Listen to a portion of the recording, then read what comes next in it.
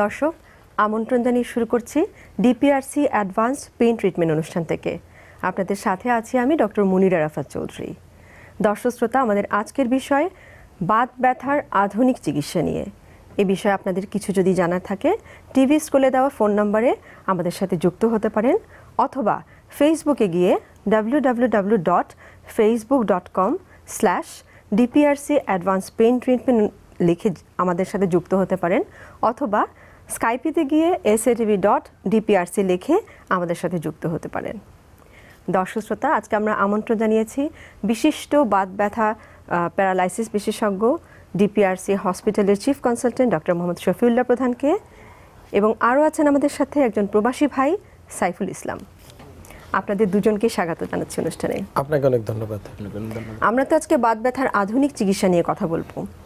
বিষয়টা যখন নিয়ে পড়ছি, এই যে কথাটা বাত ব্যথার আধুনিক চিকিৎসা, তখনই আমার মাথায় হঠাৎ আসছে যে আধুনিক চিকিৎসা কেন বলছেন?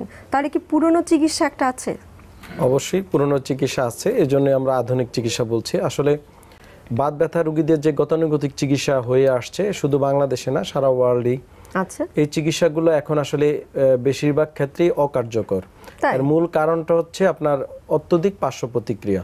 আচ্ছা, যে চিকিৎসাগুলো আগে হতো, যে ব্যথা হলেই মানুষ ব্যথার ওষুধ খেত, বা ব্যথা হলেই বিভিন্ন মালিশ করত, বা অনেকে আপনার ট্রেডিশনাল কিছু চিকিৎসা হয়, বিভিন্ন দেশেও হয়, যেমন ঝাড়ফুঁক দেওয়া, এগুলো চলে আসছে। এই সকল চিকিৎসা আবার যে কোনো ক্ষেত্রে যা ব্যথা হওয়ার সাথে সাথেই আপনার অনেক সময় দেখা যেত যে ব্যথার ওষুধ প্লাস বিভিন্ন অ্যান্টিবায়োটিকও অনেক সময় খাওয়া হয়। আচ্ছা, আপনি কেন ব্যথার ওষুধের এগেইনস্টে যাচ্ছেন? আপনার ব্যথা হলেও তো আপনি ব্যথার ওষুধ খাবেন না? হ্যাঁ, অবশ্যই আমরা ব্যথার ওষুধের কিছু দিক নির্দেশনা আছে, নিয়ম কানুন আছে, কিন্তু আমরা যে রোগীদের কথা বলছি এখন, বাত ব্যথাজনিত রোগী, এই রোগীগুলো আসলে এক প্রকারের এক ক্রাইটেরিয়ার রোগে আক্রান্ত, ডিজিজে আক্রান্ত, এবং দীর্ঘদিন এই রোগে তারা আক্রান্ত। আমরা এই রোগীগুলোকে ক্রনিক ডিজিজ রোগী বলতে পারি, যে অনেক দিনে ক্রনিক ডিজিজে তারা আক্রান্ত। কিন্তু আপনি দেখবেন একটু ব্যথা হলেই, বা এই রোগীগুলোই দেখবেন বছরের পর বছর কিন্তু ব্যথার ওষুধ খেয়ে যাচ্ছে। এই যে ব্যথার ওষুধ কিন্তু এই রোগীদের জন্য না। আপনারা যেমন আপনি সার্জন, আপনি যখন অপারেশন করেন পোস্ট অপারেটিভ আপনি পেইন কিলার দিতেই পারেন, সেটা কিন্তু আপনি কি মাসের পর মাস কন্টিনিউ করেন? কখনোই না, সেটা একটা নির্দিষ্ট টাইমের জন্য। হ্যাঁ, সেই ক্ষেত্রে পেইন কিলার অবশ্যই ভূমিকা আছে। কিন্তু আমরা যে রোগীগুলা নিয়ে কাজ করি, যারা দীর্ঘদিন ব্যথা আক্রান্ত, ঘাড় ব্যথা, কোমর ব্যথা, হাঁটু ব্যথা, আর্থ্রাইটিস বা মাসেলস বিভিন্ন পেইন, এবং বিভিন্ন আপনার জানেন অনেক লটস অফ কজ আছে বা ডিজিজ আছে যেটা থেকে মানুষ বাত ব্যথায় আক্রান্ত হতে পারে। তো এই রোগীদের কিন্তু গতানুগতিক যে চিকিৎসা বা ট্রেডিশনাল চিকিৎসা বেশিরভাগ ক্ষেত্রে হয়ে আসছে যে পেইন কিলার বা ক্যালসিয়াম খাওয়া। এরকম যে অনেক দিন ধরে ওষুধগুলো নিতে অনেক ওষুধগুলো আর শরীরে কাজ করে না, তখন এই ব্যথার হাইপারের ওষুধেও তাদের ব্যথা কমছে না। কিন্তু আপনি যে আধুনিক ট্রিটমেন্ট বলছেন, এটা কি ট্রিটমেন্ট তাহলে?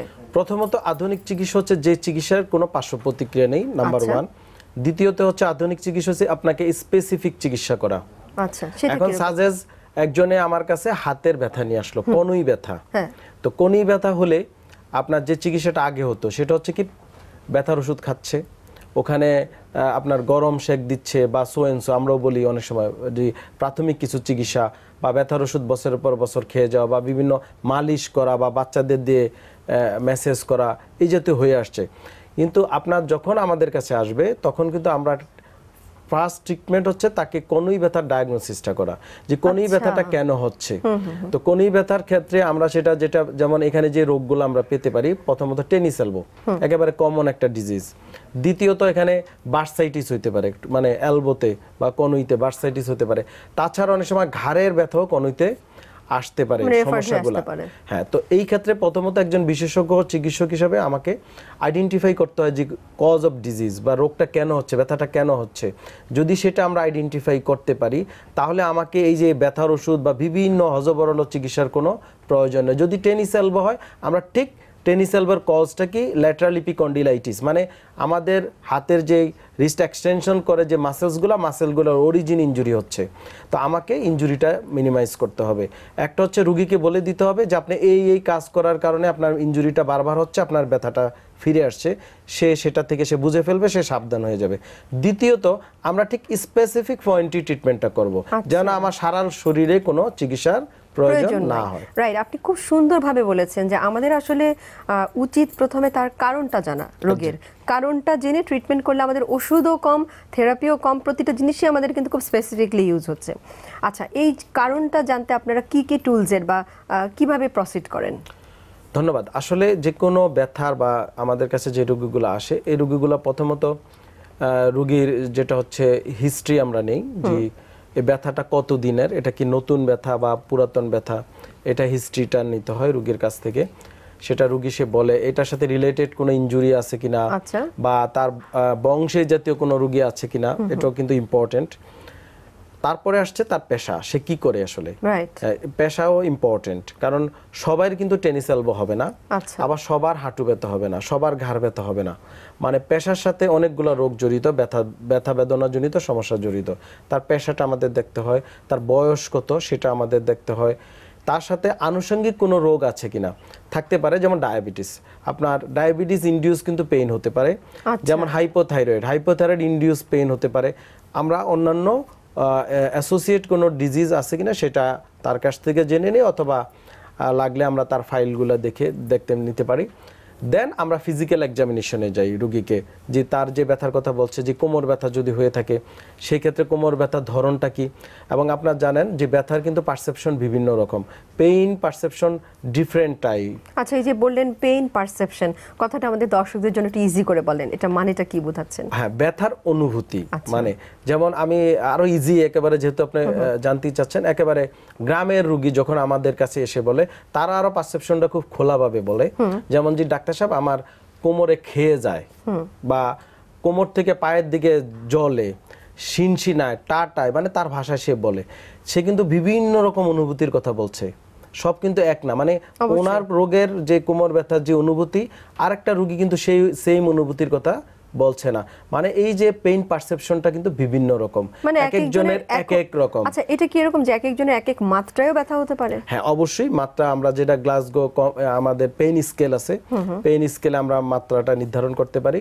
তীব্র মাত্রা হতে পারে, যেটা বলা আপনার সিভিয়ার পেইন হতে পারে, mild pain, moderate two pain হতে পারে, মাইল্ড পেইন হতে পারে, 3 টাইপের পেইন হতে পারে।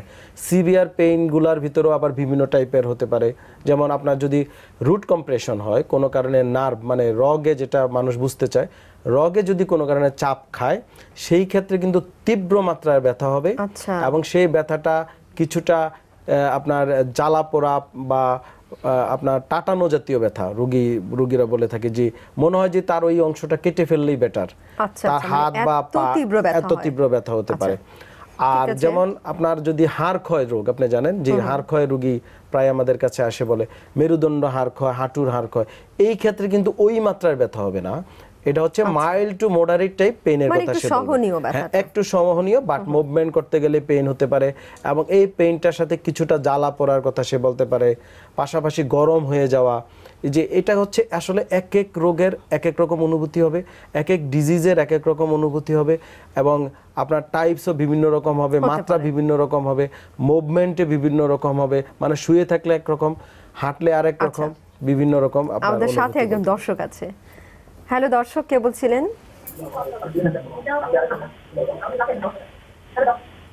হ্যালো, আসসালামু আলাইকুম। ওয়ালাইকুম আসসালাম। আপনি কে বলছেন? আমি থেকে বলতেছি। আপনার বয়সটা বা যার ব্যাপারে কথা বলতে চান বয়সটা উল্লেখ করে। 34। প্রশ্ন করেন আপনি, শুনছি আমরা। আমার সমস্যা, আমার অনেক দিন থেকে হাঁটু কোমরে ব্যথা। জি, আমরা শুনতে পাচ্ছি। অনেক ডাক্তার দেখাইছি, অনেক পেন কিলার খাইছি, রংপুর মেডিকেলে দেখাইছি, কিন্তু এখন যতদিন ঔষধ খাই ভালো থাকে, কিন্তু তারপর তো আবার সেই সমস্যাগুলো দেখা দেয়। তাহলে আমি কোন ডাক্তারের কাছে গেলে ভালো হবে একটু যদি বলতেন। আপনাকে ডাক্তার সাহেবরা কি বলেছে যে আপনার যে ব্যথাটা হচ্ছে কি কারণে হচ্ছে, কোন রোগের নাম বলেছে আপনাকে? হ্যাঁ, এক সময় বলছিল যে ব্যাক পেনের ব্যথা, এই কারণে আমি থেরাপিও দিছিলাম, সেটা 12 সালের দিকে হবে। আচ্ছা, এখন আপনার কি শুধু ব্যথা নাকি পাশাপাশি আরো কিছু সমস্যা তৈরি হয়েছে? মানে ব্যথা, নিচে বসতে খুব কষ্ট হয়, ব্যথা যখন হয় তখন জ্বর জ্বর লাগে। আপনার হাত পায়ে কি পানি আসে, হাত পা ফুলে যায় মাঝে মাঝে? না, পানি আসে না, কিন্তু খুব ব্যথা, বেশি দাঁড়া থাকলে হাঁটলে জয়েন্টে জয়েন্টে খুব ব্যথা করে। আচ্ছা, ধন্যবাদ, আমি উত্তর দিচ্ছি। উনি একটা মানে বলবো আইডিয়াল রোগী বাত ব্যথার জন্য, যে ওনার জোড়ায় জোড়ায় ব্যথা, জয়েন্টে জয়েন্টে ব্যথা, কোমর ব্যথা, হালকা জ্বর, ব্যথা বেড়ে গেলেও জ্বর আসে, এই রোগীগুলো আসলে বেসিক্যালি এক প্রকার আর্থ্রাইটিস রোগীর সে কমপ্লেইন করতেছে। যে আর্থ্রাইটিসের বেশিরভাগ রোগীর এই ক্লিনিক্যাল ফিচারগুলো সেম, এই জাতীয় কথাই তারা বলবে। উনি প্রশ্ন করেছিলেন যে কোন ডাক্তারের কাছে উনি যাবে, কি সাজেস্ট করবেন ওনাকে? অবশ্যই আমার সাজেশন হচ্ছে প্রথমত যারা এই বাত ব্যথা রোগ নিয়ে কাজ করে, যে সকল ডাক্তাররা বাত ব্যথা বিশেষজ্ঞ, সেটা ওনার রংপুরও আছে, অবশ্যই উনি শহরে বা সরকারি হাসপাতালও ডিপার্টমেন্ট আছে বাত ব্যথা বিশেষজ্ঞের ডাক্তারের শরণাপন্ন হতে পারে। আর আমার সাজেশন ওনাকে ডায়াগনোসিসটা কনফার্ম করতে হবে। উনি কিন্তু ডায়াগনোসিস বলতে পারলো না, উনি যেটা বলছে যে ওনার ব্যথা, সেক্ষেত্রে আপনার কি সাজেশন, কি করা উচিত ওনার? আমার সাজেশন হচ্ছে রোগীরা যেন শুরুতেই অন্তত ডাক্তারের কাছে গিয়ে রোগটা নির্ণয়ের কথা বলে। অবশ্যই রোগীরা কিন্তু অনেক সময় ডাক্তারকেও বায়াস করে অন্যভাবে, যে এসে বলে যে আপাতত কিছু চিকিৎসা দিয়ে দেন। যেমন উনিও কিন্তু ভুগছে দীর্ঘদিন এবং উনি ব্যথার ওষুধ খাচ্ছে, কমে যাচ্ছে, বা কিছুটা সহনীয়, ব্যথার ওষুধ বন্ধ করে দেয় আবার ব্যথা ফিরে আসে। তো সেটা না করে যদি আমরা শুরুতেই আইডেন্টিফাই করতে পারি যে এই রোগটা কি বা কি, সেটা যদি ডাক্তার বলে দেয় রোগীকে, তাহলে অনেকাংশই রোগীর পরবর্তী চিকিৎসাগুলো করতে সুবিধা হয়। আপনি খুব মানে একদম যথার্থ কথা বললেন। অনেক সময় রোগীরা কিন্তু ডাক্তারদেরকে ইনফ্লুয়েন্স করে যে ডাক্তার সাহেব আপাতত আপনি 2টা ক্যালসিয়াম ট্যাবলেট বা পেন কিলার লিখে দেন, আমি পরে পরীক্ষা নিরীক্ষা করব। সেক্ষেত্রে কিন্তু পরে আমরা ভুল বুঝি যে কেন আপনার রোগ নির্ণয়টা হলো না। সেক্ষেত্রে কিন্তু রোগীরও একটু গাফিলতি থাকে। অবশ্যই বায়াস করে আমি বললাম। আচ্ছা, আমরা আমাদের প্রবাসী ভাই সাইফুল ইসলাম, তার কাছে একটু জানতে চাই, আপনি কোথায় থাকেন? আমি কুয়েতে আছি। কুয়েতে আছেন? কত বছর ধরে কুয়েতে থাকেন? কুয়েতে আছি 16 বছর ধরে। 16 বছর, দীর্ঘদিন। আপনি কিভাবে ডাক্তার শফিউল্লাহ প্রধানের কাছে আসলেন? আমি প্রথমত টিভির পর্দায় আমি দেখেছি, তারপর আমি বাংলাদেশে আসবো করে আসা হয়নি অনেকদিন থেকে। আমি ওখানেই চিকিৎসাধীন ছিলাম। তারপর আমি বাড়িতে আসলাম। বাড়িতে আসার পর দেখি এই মঙ্গলবারে অবশ্য প্রোগ্রাম চলতে, তখন আমি নাম্বারটা কালেক্ট করলাম। নাম্বার কালেক্ট করে আমি ফোন দিলাম। আচ্ছা, আপনার কি সমস্যা ছিল সাইফুল ইসলাম? আমার প্রথমত সমস্যা হচ্ছে হাঁটুতে ব্যথা। আচ্ছা, এখানে কারণ হাত আমি উপরে উঠাইতে পারতাম না। আচ্ছা, কোন হাত? দুটোই? আচ্ছা, এক ধরতে গেলে যা বসতে গেলে আমার অসুবিধা, মানে বসতে পারতাম না। আল্লাহ দিলে বর্তমানে খুবই ভালো। আচ্ছা, মানে কোন সমস্যা এখন নাই বর্তমান দেখা যাচ্ছে। আচ্ছা, আপনি কুয়েতে কি কাজ করতেন? আমি খুব হার্ডি কাজ, কারণ এটা আমি জানি খুব মানে প্রবাসী ভাই আপনারা যারা থাকেন অনেক কঠিন কাজ। তারপর আমার আগুনের কাজ, অর্থাৎ আমি এটা ওইখানে বলে শর্মার কাজ করতাম, মানে চিকেন অথবা বিফ এগুলো পুরাইয়া বিক্রি করে স্যান্ডউইচ বানিয়ে তারপর আমাদের বিক্রি করতে হতো। এখানে অনেক পরিশ্রমের দরকার, অনেক লম্বা সময় দীর্ঘ সময় কাজ করতে হয়। 12 ঘন্টা তো হয়ই। সাইফুল ইসলামের কি রোগ আপনি নির্ণয় করলেন? ধন্যবাদ। আসলে সাইফুল ইসলাম দেখেন, উনি বলছিল যে ওনার হাঁটু ব্যথা, শোল্ডার ব্যথা, মানে পলিআর্থ্রালজিয়া, মানে ওনার প্রত্যেকটা জোড়ায় কিন্তু আসলে পেইন নিয়ে আসছে। সবচেয়ে ইম্পর্টেন্ট হচ্ছে যে আপনিও বলছিলেন যে ওনারা কিন্তু ওখানে প্রচুর পরিশ্রম করে, উনিও তাই করতেছিল। উনি কিন্তু খেয়াল করছে না ওনার যে রোগটা আসলে ডায়াগনোসিস হয় নাই। আমার কাছে যখন আসছে উনি ওয়ান টাইপ অফ ডিজেবল, মানে পঙ্গুত্ব, মানে কোনো রকম কষ্টে সে আমার কাছে আসে। তো আমি ডায়াগনোসিস করে যেটা পেলাম সেটা হচ্ছে রিউমাটয়েড আর্থ্রাইটিস। আচ্ছা, মানে ওনার এটা এক প্রকার অটোইমিউন ডিসঅর্ডার, যেটা আমরা জেনেটিক্যাল রোগ, আর্থ্রাইটিসে উনি আক্রান্ত। তো উনি একটা প্লাস পয়েন্ট মানে ওনার ক্ষেত্রে, উনি যেহেতু ওখানে প্রচুর কাজ করতে হতো, মানে পরিশ্রম করতে হতো, যেহেতু ইয়াং এখনো বয়স, আর একটা প্রেশার আছে, বিদেশে আসছে, কাজ করতে হবে, আর্ন করতে হবে, এটা তো ফ্যামিলির প্রেশার থাকে। এইটা ওনার জন্য কিছুটা হলো মঙ্গল হয়েছে ওনার ক্ষেত্রে। কিভাবে সেটা? কারণ হচ্ছে ওনার যে রোগটা হয়েছে এটা হচ্ছে রিউমাটয়েড আর্থ্রাইটিস। তো রিউমাটয়েড আর্থ্রাইটিস রোগীদের জোড়ায় জোড়ায় ব্যথা হবে, এবং এই রোগী টিপিক্যালি রোগী হাঁটা চলাফেরা করতে চাইবে না, সে কাজ করতে চাইবে না, প্রচুর ব্যথা হতে পারে, অতিরিক্ত ব্যথা, জ্বর আসতে পারে, মুভমেন্ট করতে তার কষ্ট হবে। আমাদের সাথে একজন দর্শক আছে, একটু শুনে নেই, এই প্রসঙ্গে আবার আসবো। হ্যালো দর্শক, কে বলছিলেন? জি, আমি ক্যান্টনমেন্ট থেকে বলছি। জি, আপনি যার ব্যাপারে কথা বলতে চাচ্ছেন বয়সটা উল্লেখ করে প্রশ্ন করেন। জি, আমি ক্যান্টনমেন্ট থেকে বলছি। আমার বয়স 60 বছর। জি, যে আমি 3 মাস আগে পড়ে গেছিলাম রিক্সা থেকে। আচ্ছা, হাঁটুতে আমি ব্যথা পাইছি, কিন্তু আমি 3 বার এক্সরে করছি, এক্সরেতে কিছু ওঠে নাই। আচ্ছা, কিন্তু আমি ওই বাতের বা ওই যে ক্লোফেনাক যে ওষুধ খালে কমে যায়, কিন্তু ওই নামাজ পড়তে সিঁড়িতে উঠা নামা করতে আমার সবচেয়ে বেশি কষ্ট। কিন্তু এখনো ব্যথা আমার 3 মাস হয়ে গেছে, কমতেছে না। আমি কি করতে পারি? আচ্ছা, আপনি কি করতে পারেন একটু ধৈর্য ধরে অপেক্ষা করেন, আমরা একটা বিজ্ঞাপন বিরতি থেকে এসে আপনার উত্তর দিব। যাচ্ছি আমরা, দর্শক শ্রোতা, যাচ্ছি একটা বিরতিতে। আশা করি ততক্ষণ পর্যন্ত আমাদের সাথেই থাকবেন।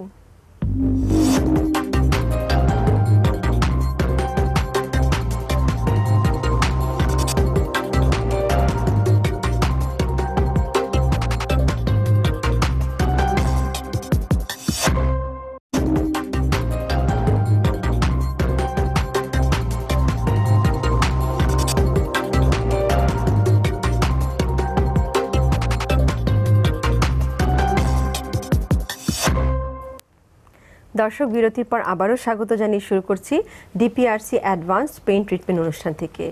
বিরতির আগে আমরা টেলিফোনে আমাদের সাথে একজন সংযুক্ত হয়েছিলেন। তার বয়স 60 বছর, তার হাঁটুতে ব্যথার কমপ্লেন ছিল। সেই পেশেন্টের উত্তরটা আমরা শুনে নিচ্ছি প্রথমে। উনি আঘাত পেয়েছে এবং বয়স্ক মানুষ। তো হাঁটুতে আঘাত পেলে যেটা হতে পারে, প্রথমত ফ্র্যাকচার হতে পারে। তো মনে হয় নাই, কারণ উনি বলেছে যে এক্সরে করিয়েছে, কোনো ভাঙা পায় নাই। তাহলে কি হতে পারে, ওখানে আরও লিগামেন্ট ইনজুরি হতে পারে, মাসেলস ইনজুরি হতে পারে। তাছাড়া আপনার ওখানে পোস্ট ট্রমাটিক বিভিন্ন বার্সাইটিস ডেভেলপ করতে পারে এবং এক পর্যায়ে কিন্তু অস্টিওআর্থ্রাইটিসও ডেভেলপ করতে পারে। তো ওনার কেসটা কিন্তু বেশি পুরাতন না, নতুন কেস। এই সকল রোগীর ক্ষেত্রে আপনি কিন্তু বলছিলেন যে শুরু থেকে পেইন কিলারকে আপনারা একেবারেই দেন না। হ্যাঁ, যদি কেউ আঘাত পায়, একিউট কোনো স্টেজে আঘাত পেলে অবশ্যই প্রাথমিকভাবে পেইন কিলার দিতে হয়, সেটা রোগীর অবস্থা অনুযায়ী অ্যাসেসমেন্ট করে। কারণ সব পেইন কিলার সব রোগীকে দেওয়া যায় না, এক এক রোগীর ক্ষেত্রে এক এক রকম পেইন কিলার ব্যবহার করতে হয়। সেটা হয়তো 5 দিন 10 দিন খেতে পারে সে। তারপরেও যদি ব্যথার সমাধান না হয়, তাহলে ওনাকে অবশ্যই একজন বাত ব্যথা বিশেষজ্ঞের শরণাপন্ন হয়ে ডায়াগনোসিস করতে হবে। কারণ হাঁটুতে ইনজুরি যদি সমাধান না হয়, তাহলে কিন্তু পোস্ট ইনজুরি কমপ্লিকেশন অ্যারাইজ করবে, যেটা আমরা প্রায় পেয়ে থাকি অস্টিওআর্থ্রাইটিস। ওখানে আর্থ্রাইটিস ডেভেলপ করবে, তার যে হাঁটুতে ব্যথা পেয়েছে অন্য হাঁটুর তুলনায় হাঁটুটা আস্তে আস্তে ডিটোরিয়েট করবে, খারাপের দিকে যাবে, অস্টিওফাইট ডেভেলপ করতে পারে, হাড় বেড়ে যেতে পারে, হাড় ক্ষয় হওয়া, এই জাতীয় সমস্যা হতে হতে আস্তে আস্তে খারাপের দিকে যেতে পারে। তো আমার সাজেশন, দর্শক, আপনি একজন বিশেষজ্ঞের শরণাপন্ন এখন রিহ্যাব থেরাপি করতে হবে। থেরাপি চিকিৎসা আপনার পোস্ট ইনজুরি বা আঘাত পাওয়া পরবর্তী যে কোনো ইনজুরিকে রিহ্যাবিলিটেশন এবং আপনার আমরা বলি হিলিং করতে থেরাপি অত্যন্ত কার্যকরী চিকিৎসা, যেটা সারা ওয়ার্ল্ডেই এখন জনপ্রিয় এবং পার্শ্ব প্রতিক্রিয়াবিহীন। আপনাকে প্রয়োজনে এই জাতীয় চিকিৎসা করলে আশা করি এই সমস্যাটা চলে যাবে। আচ্ছা, সাইফুল ইসলামের সাথে আমরা যে বিষয়ে কথা বলছিলাম, যে অনেক কঠিন কাজ করতেন এবং অনেক দীর্ঘ সময়। আপনি তো এই স্যারের কাছে এসেছেন, কিন্তু আমার মনে একটা প্রশ্ন হচ্ছে, আপনি যেহেতু একটা উন্নত দেশে থাকতেন, কুয়েত, আমরা জানি যে অনেক উন্নত দেশ আমাদের তুলনায়, সেক্ষেত্রে সেখানে কেন ট্রিটমেন্ট করেননি? সেখানে করেনি এটা ভুল হবে, করেছি, কিন্তু আমার মনের মতন হয়নি। আচ্ছা, কেন? সরকার হাসপাতালে আমি চিকিৎসাধীন ছিলাম, ওখানে মানে আমাদের যা বলে আজনবী, এদের তেমন একটা চিকিৎসা নেই। প্রাইভেটে চিকিৎসা আছে, কিন্তু অনেক টাকা ব্যয়বহুল। ওখান থেকে আমি তারপরে চিকিৎসা নিয়েছি, কিন্তু অনেকটাই তেমন একটা সুবিধা পাইনি। তারপর আমি এই সারের কাছে এসে এখন বর্তমান খুবই আমি ভালো। আচ্ছা, ব্যয়বহুল বলছেন, তাহলে কি বিদেশে এইসব ট্রিটমেন্ট অনেক এক্সপেন্সিভ? হ্যাঁ, অবশ্যই অনেক এক্সপেন্সিভ, এবং কারণ ওখানে তো সিস্টেমাইজড, মানে প্রত্যেকটা সিস্টেমই চিকিৎসাগুলো চলে। মানে বাংলাদেশে তো রোগীদের জন্য আমি বলবো অনেক বেটার প্লেস। কারণটা হচ্ছে রোগী যে কোনো সময় যে কোনো ডাক্তারকে সে দেখাতে পারে। উন্নত বিশ্বে এটা কখনো সম্ভব না। অ্যাপয়েন্টমেন্ট লাগে দীর্ঘদিনের। হ্যাঁ, দীর্ঘদিনের অ্যাপয়েন্টমেন্ট লাগে। আমার কাছে অনেক রোগী আসে মধ্যপ্রাচ্য, ইউরোপ এবং আমেরিকা, কানাডা থেকে, যেখানে চাইলেই সে একজন স্পেশালিস্টের কাছে যেতে পারে না। তাদের যে সিস্টেম, হেলথ কেয়ার ডেলিভারি সিস্টেমটাই ভিন্ন। তো যার কারণে অনেক সময় রোগীরা সাফারার, এবং দেখা যায় যে তার কাজের সমস্যা হচ্ছে বিভিন্নভাবে। কিন্তু আমাদের দেশে খুব সহজেই তারা যে কোনো রোগীর ডাক্তারের কাছে যেতে পারে। এবং আরেকটা হচ্ছে, আমাদের রোগীরা যারা বাইরে থাকে, তারা কিন্তু ওখানে ভাষাগত কিছু প্রবলেম হয়, যে সে বুঝাইতে চাচ্ছে যে আমার জ্বালা পোড়া, ওই ডাক্তার তো আসলে এটা বুঝবে না, এবং সে যদি ইংলিশেও কনভার্ট করে ডাক্তারি ভাষার সাথে মিলবে না। তো ডাক্তার সেটা বুঝতে অসুবিধা হবে, তখন হয়তো অনেক সময় ভুল চিকিৎসা হতে পারে। আমাদের ফেসবুকে একজন প্রশ্ন করেছেন, লিখেছেন যে my name is Rupa from Khilgaon. আমার বাম হাঁটুতে প্রচণ্ড ব্যথা হয় যখন আমি সিঁড়ি ধরে উপরে উঠি। আমি ডক্টর দেখিয়েছি, বাট কোনো ইমপ্রুভমেন্ট হয়নি। ডক্টর বলেছে জয়েন্টে ফাটল। আমার এখন কি করা উচিত? Suggest me. যেহেতু উনি একজন ডাক্তার দেখিয়েছে এবং ডাক্তার সাহেব বলেছে জয়েন্টে ফাটল, মানে এটা ডাক্তার সাহেব বুঝাইতে চেয়েছে ওনার হাড় ক্ষয় রোগ, যেটা অনেক সময় আমরা বলে থাকি যে আপনার হাঁটুতে বা হাড়ে ক্ষয় হয়েছে, যেটা আর্থ্রাইটিস রোগ বলে থাকি। এবং আর্থ্রাইটিস রোগীর হাঁটুতে যখন সমস্যা হয়, এই কমপ্লেনটা একেবারে কমন। মানে 99% হাঁটু আর্থ্রাইটিস রোগী কমপ্লেন করবে সিঁড়ি বাইতে গেলে, উপরে উঠতে গেলেই ব্যথা, নামতে গেলে ব্যথা নেই বা কম। এটা একটা একেবারে কমন একটা ক্লিনিক্যাল ফিচার। এটা হচ্ছে অস্টিওআর্থ্রাইটিস। ওনারা একটা হাঁটুতে হাড় ক্ষয় রোগ হয়েছে, যার কারণে এই সমস্যাটা হচ্ছে।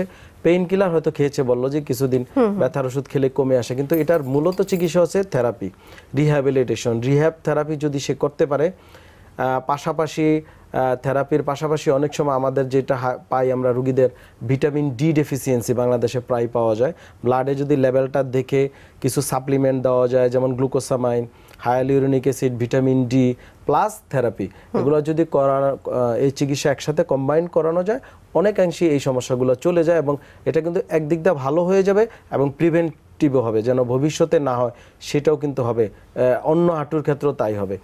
আর এখন যেটা প্রাথমিকভাবে উনি যেটা করতে পারে, হাঁটুতে কোনো ব্যথানাশক ক্রিম বা মলম দিতে পারে দুবেলা করে, হাঁটুতে কুসুম গরম পানি সেক দিতে পারে, পাশাপাশি কোয়াড্রিসেপ স্ট্রেনথেনিং এক্সারসাইজ, যেমন এক উঁচু জায়গায় বসে কোনো চেয়ার বা খাটের কিনারে বা যে কোনো একটা উঁচু প্লেসে বসে হাঁটু সোজা করা, পা সোজা করা, 10 সেকেন্ড ধরে রেখে আবার ছেড়ে দেওয়া, এই জাতীয় কিছু উনি স্ট্রেনথেনিং এক্সারসাইজ করতে পারে। এই এক্সারসাইজগুলো নিয়ে আমার কিছু জিজ্ঞাসা আছে, তার আগে আমাদের একজন দর্শক আছে, কথা বলছি।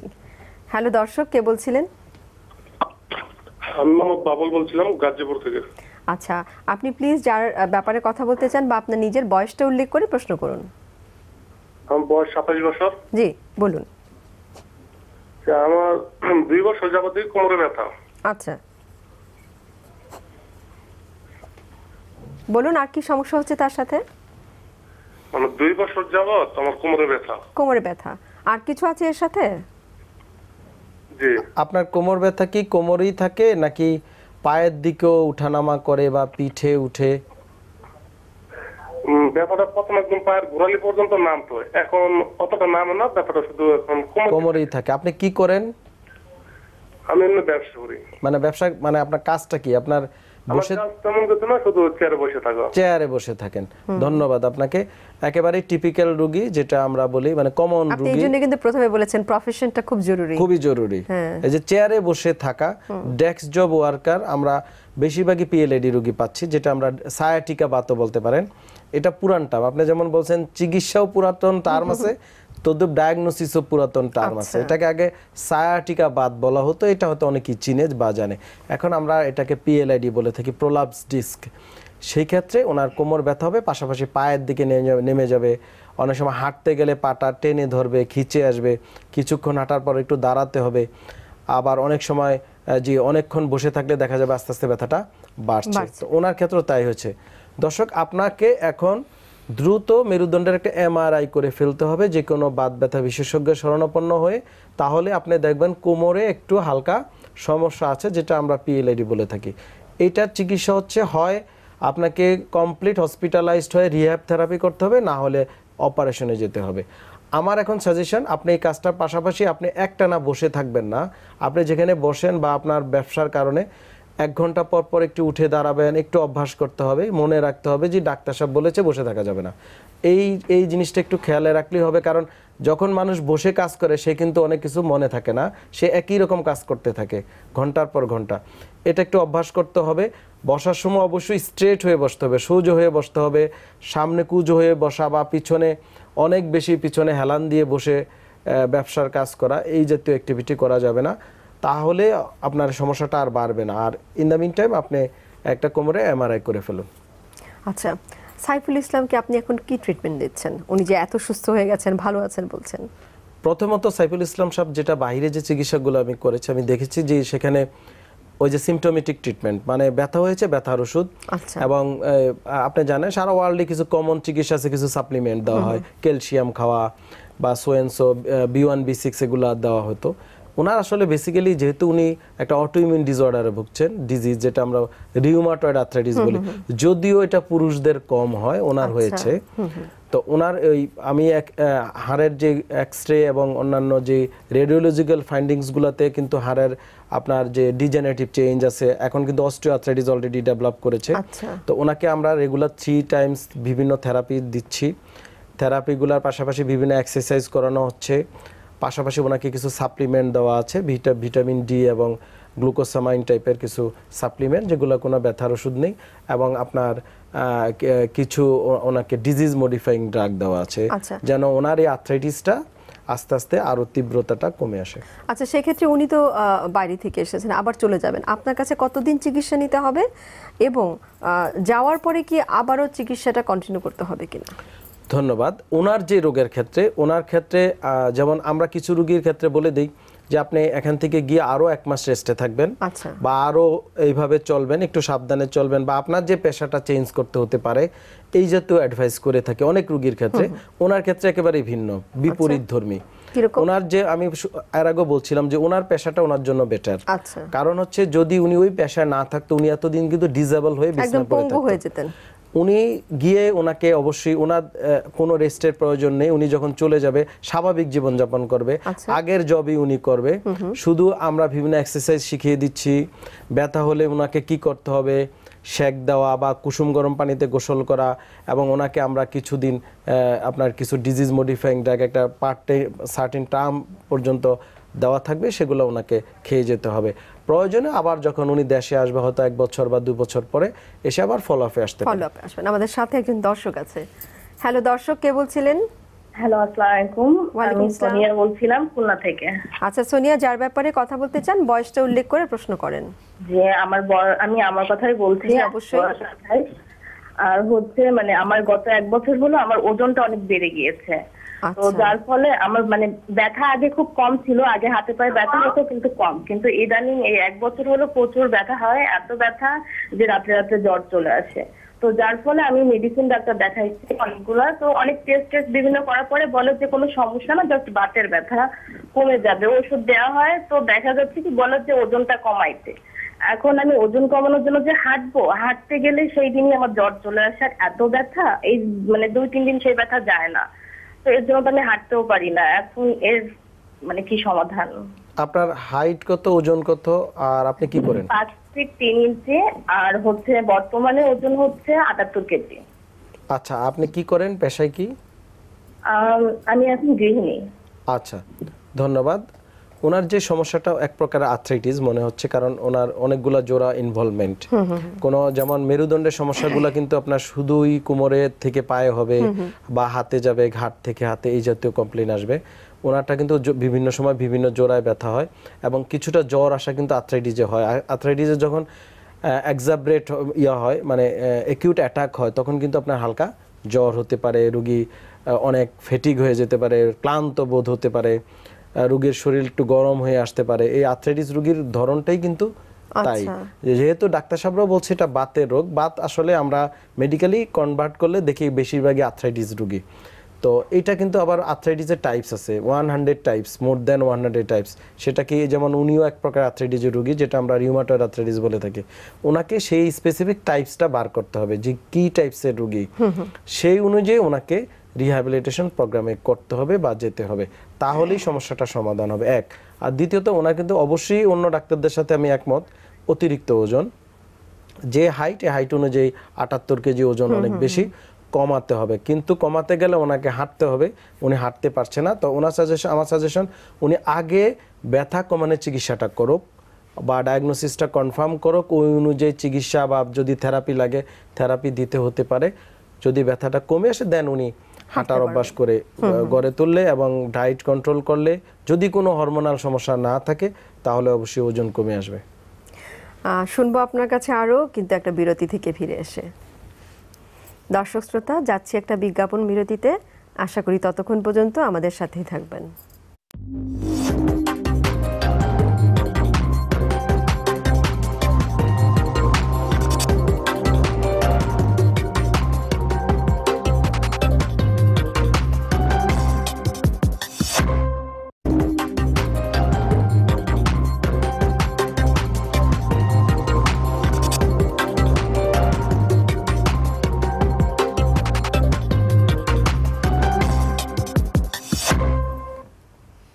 দর্শক, বিরতির পর আবারও স্বাগত জানিয়ে শুরু করছি ডিপিআরসি অ্যাডভান্স পেইন ট্রিটমেন্ট অনুষ্ঠান থেকে। আমরা শুনছিলাম বাত ব্যথার আধুনিক চিকিৎসা নিয়ে। চলুন ফিরে যাই প্রসঙ্গে। বিরতির আগে আমরা অনেক আপনার কাছ থেকে কথা শুনলাম। কথা শুনতে শুনতে আমার নিজের পেশেন্টদের কিছু কমপ্লেনের কথা আপনাকে খুব বলতে ইচ্ছা হচ্ছে। বিশেষ করে আমরা সিজারিয়ান সেকশনের পরে দেখি যে পেশেন্টরা প্রায় বলেন যে ম্যাডাম, যে পিছনে যে ইঞ্জেকশন দেওয়া হয়েছিল এটার ব্যথা কিন্তু যায়নি, দীর্ঘদিন দিয়ে রয়ে গেছে, এটার জন্য আমার কোমরে ব্যথা। এই কথাটা কতখানি যুক্তিযুক্ত? এটা আসলে যারা পেশেন্ট তারা তো আসলে ডাক্তার না, তারা মনে করে যে ইনজেকশন দেওয়া থেকে আসলে ব্যথাটা হয়েছে।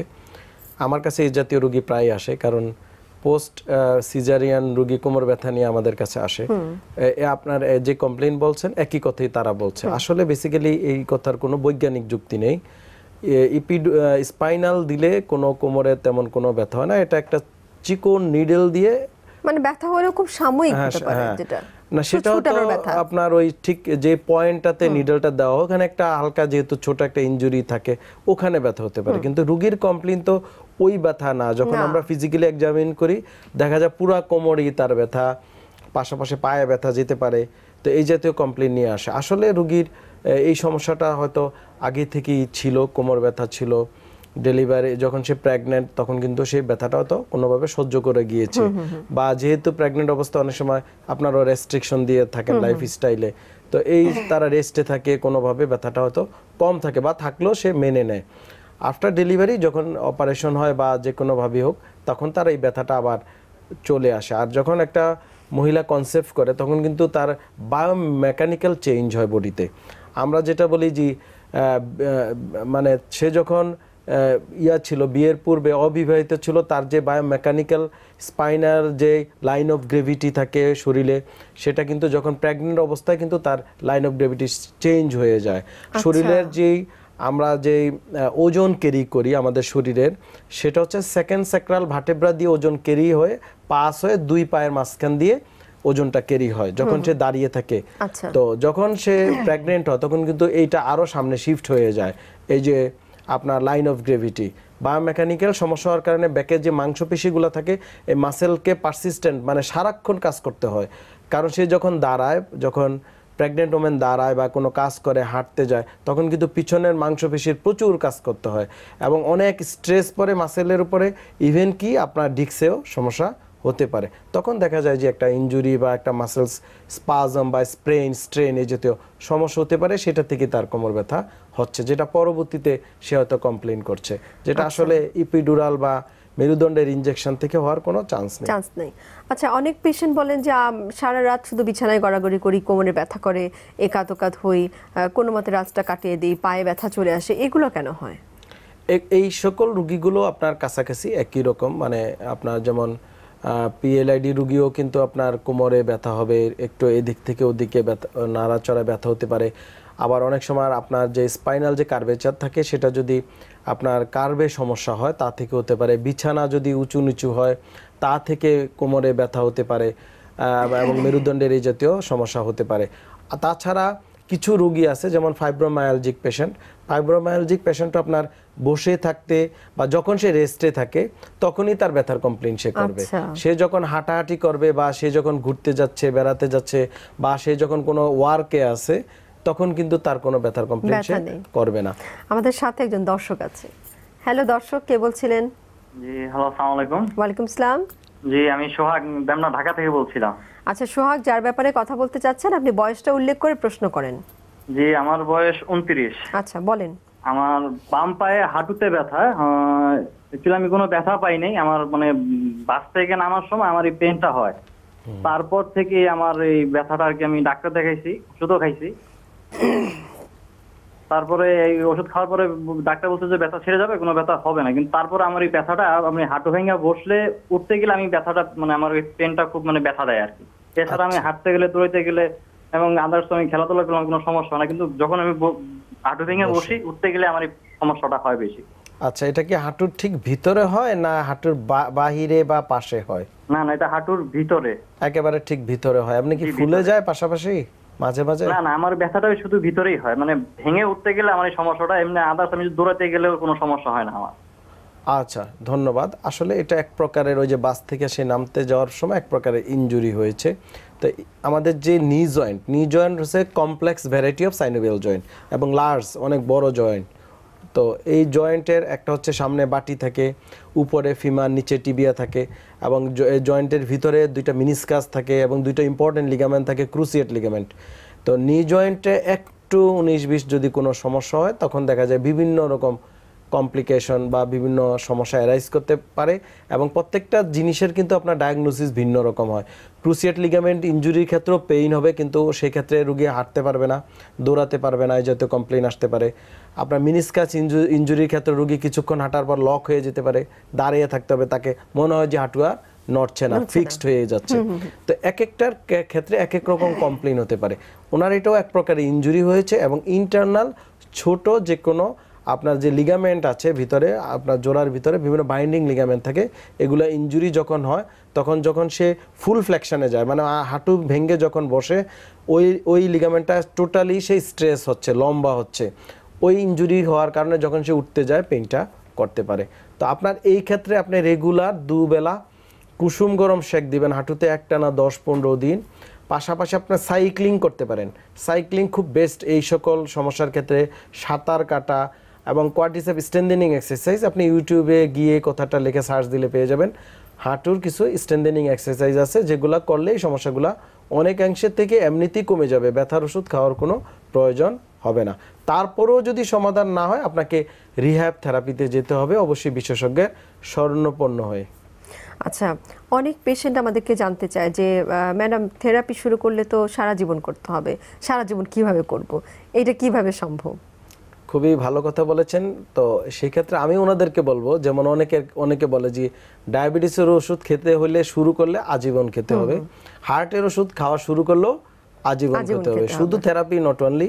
আবার অনেক সময় বলে যে ঘুমের ওষুধ একবার খেলেও আজীবন খেতে হবে। এটা মানুষের ভিতরে একটা ভ্রান্ত একটা জিনিস ঢুকে গিয়েছে।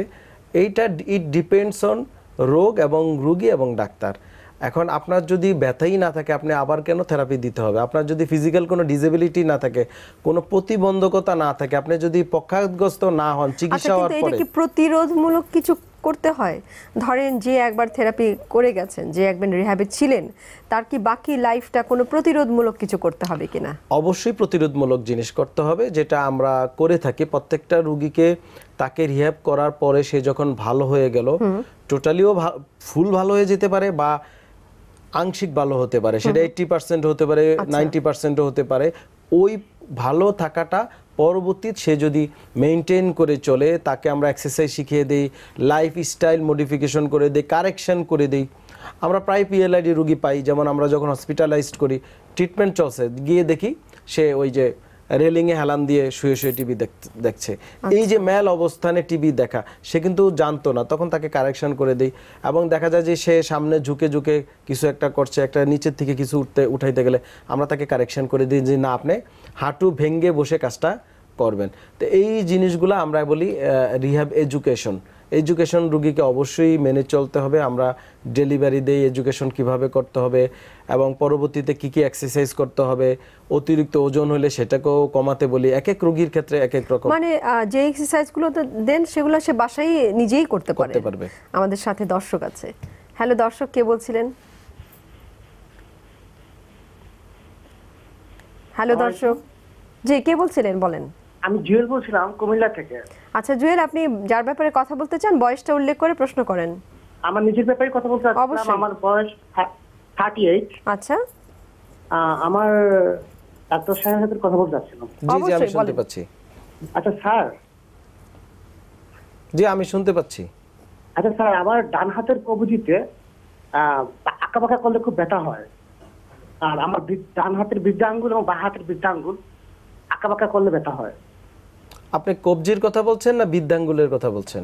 দুইটাই, কবজিও ব্যথা করে একটু বাঁকা করলে, আবার বৃদ্ধাঙ্গুল দুইটা, ডান হাতে বাঁ হাতে। এই ব্যথাটা কি ওখানেই থাকে নাকি হাতের উপরে উঠে কোনই পর্যন্ত আসে? কোথাও কোথাও উঠে না, ওখানেই থাকে।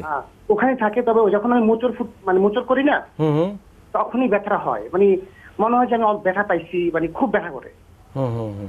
আপনি কি করেন, পেশা কি? আমি তো দেশের বাইরে থাকি আর কি। কি করেন? এমনিতে আমি বেসিক্যালি বিজনেস করি ওখানে আর কি। না, আপনি অ্যাক্টিভিটি কি? আপনি বিজনেস করেন, কি জাতীয় কাজ, কি সারা দিন কি করেন? আপনি কি টাইপ করতে হয় বা? জি হ্যাঁ, ওরকম আর কি, ওই যে মুভ করা আর কি। হাতের প্রচুর কাজ করতে হয়?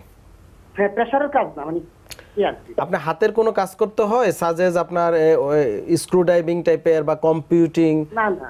বা হাতের কোনো অতিরিক্ত কাজ করতে হয়? হাতের কাজ বুঝতে পারছেন আপনি? হ্যাঁ বুঝতে পারছি, না ওরকম কিছু করতে হয় না, হ্যাঁ কিছু লিখতে হয় আর কি, লেখালেখির কাজ করতে হয়। আচ্ছা ধন্যবাদ, আমি উত্তর দিচ্ছি। আসলে কবজি এবং যে উনি যে থাম্বের কথা বললো, বৃদ্ধাঙ্গুলের কথা, এখানে কয়েকটা সমস্যা হতে পারে। থাম্বে আমরা প্রায় রোগী পেয়ে থাকি ডিকোয়ারভেন্স সিনড্রোম।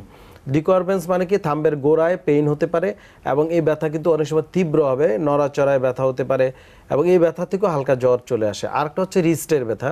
তো রিস্টের ব্যথা হচ্ছে পেশাগত জিনিস আমাদের দরকার, যে সে আসলে করে কি, যেমন যারা কম্পিউটিং করে সারাদিন তাদের কিন্তু রিস্টের বিভিন্ন ইনজুরি হয়, কমন, এটা আমরা প্রায় পেয়ে থাকি। যারা পারিবারিক কাজ করে, যেমন আপনার বাসন মাজা, হাঁড়ি পাতিল মাজা বা মোছামুছির কাজ, তাদেরও রিস্টের বিভিন্ন ইনজুরি জাতীয় সমস্যা হতে পারে। অথবা আপনার অনেক সময় ঘাড়ের সমস্যা কিন্তু হাতে আসতে পারে, ওনার ক্ষেত্রে সেটা মনে হচ্ছে না। তো আমার মনে হয় দর্শক, আপনি এই ক্ষেত্রে কুসুম গরম পানিতে রেগুলার 10 মিনিট করে হাত ডুবিয়ে নাড়াতে পারেন, কিছুদিন করে দেখেন, আমার মনে হয় সমস্যাটা চলে যাবে। আর আপনি একটু আইডেন্টিফাই করেন নিজ থেকেই যে কি কাজ করলে বা কোন অ্যাক্টিভিটিটা করলে বা কিভাবে থাকলে আপনার এই হাতের ব্যথাটা বেশি হয়, সেই জিনিসটা আপনাকে আইডেন্টিফাই করেন নিজের থেকে, তাহলে বুঝতে পারবেন ওটা অ্যাভয়েড করে বা ওটা না করে দেখেন ব্যথাটা ফিরে আসে কিনা। যদি না আসে, বুঝতে হবে ওই সমস্যাটা থেকেই আপনার হাতের এই সমস্যাটা হচ্ছে। আচ্ছা, আমরা ধীরে ধীরে শেষের দিকেও চলে যাব। সাইফুল ইসলামকে একটু জানতে চাই। সাইফুল ইসলাম, আপনি তো চিকিৎসা নিলেন এবং আপনি বলছেন চিকিৎসা নিয়ে সুস্থ, আপনি আবার আপনার কাজে বিদেশে ফিরে যাবেন, সেখানে অনেক আমাদের আরো প্রবাসী ভাই আছে, তাদের প্রতি আপনার কি উপদেশ হবে? আমার মতন, যেটা আমি তো এখানে চিকিৎসাধীন আছি, আমি খুব ভালো হয়েছি, এবং আমার দেখা দেখি যদি তারা ওখানেও যদি বেশি পয়সা না খরচ করে এসে এখানে যদি চিকিৎসা নেয়, আমার মতে খুব ভালো হবে। এবং আপনার কি মনে হয়, আপনি তো 16 বছর ধরে বিদেশে ছিলেন, অনেক দীর্ঘদিন, এই চিকিৎসাটা যদি আপনি আগেই করে নিতেন, হয়তো বা আপনার কাজেও আর একটু বেটার হতো? অবশ্যই, কারণ এখানে আগে বুঝতে পারিনি, তো এখন বুঝতে পারলাম যে জিনিসটা আমার কতদূর, আমি কত পিছিয়ে পড়েছিলাম। আচ্ছা, ওনার কতদিন ট্রিটমেন্ট নিতে হবে আপনার কাছে, এবং বিদেশে যাওয়ার পরে ওনার কতদিন ট্রিটমেন্ট করতে হবে? সাধারণত আর্থ্রাইটিস রোগীর আপনার 14-15 দিন বা অনেক সময় 20-21 দিন আমরা রাখি, এটা রোগী টু রোগী ভেরি করে, কিন্তু ওনার ট্রিটমেন্ট কিন্তু কন্টিনিউ করতে হবে অন্তত 2 বছর পর্যন্ত। আচ্ছা, মানে আমরা যেটা করে থাকি, একটা রোগী তো আমরা 2 বছর এখানে রোগীর দ্বারাও থাকা সম্ভব না, আমাদের দ্বারাও রাখা সম্ভব না।